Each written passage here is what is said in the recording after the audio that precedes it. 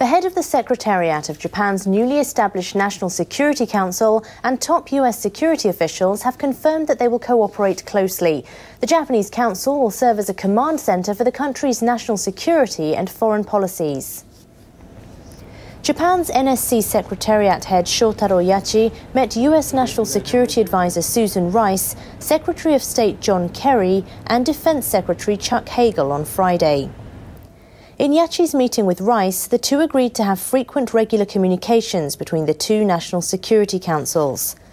They also agreed to strengthen coordination on issues including denuclearization of North Korea and relocation of the US Marine Corps Futenma Air Station within Japan's Okinawa Prefecture. After his US visit, Yachi is to travel to Britain, France and 4 other countries until January 28th and hold talks with his counterparts in those nations.